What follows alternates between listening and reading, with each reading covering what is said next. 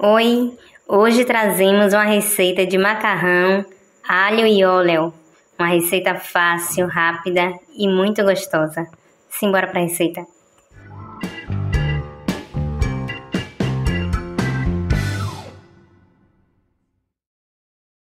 A gente começa colocando em uma panela 1,5 litro de água.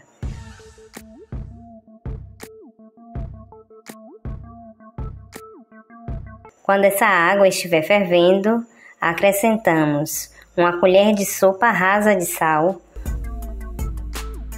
um fio de óleo e 250 gramas de massa de macarrão. A gente usou espaguete. Vamos deixar cozinhando por 7 minutos. Esse foi o tempo sugerido pelo fabricante da nossa massa.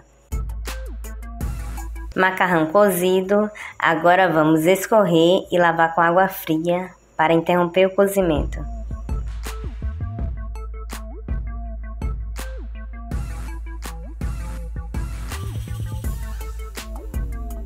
Em seguida, em uma panela, colocamos 3 colheres de sopa de óleo, poderia ser azeite, 3 dentes de alho amassados,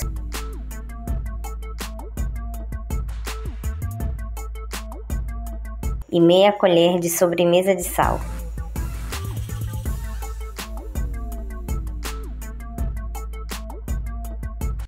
Alho frito, então adicionamos o macarrão.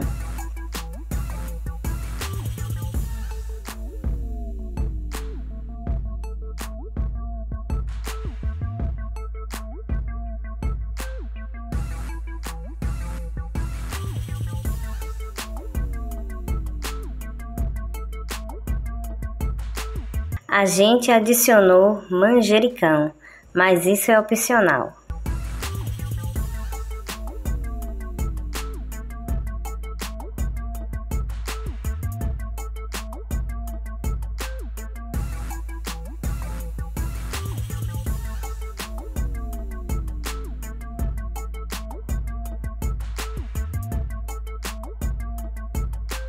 Para decorar, colocamos fatias de alho frito e um pouquinho mais de manjericão. Ficou muito gostoso. Eu espero que você tenha gostado. Até a próxima. Que Deus te abençoe. Tchau. Malhando o garfo.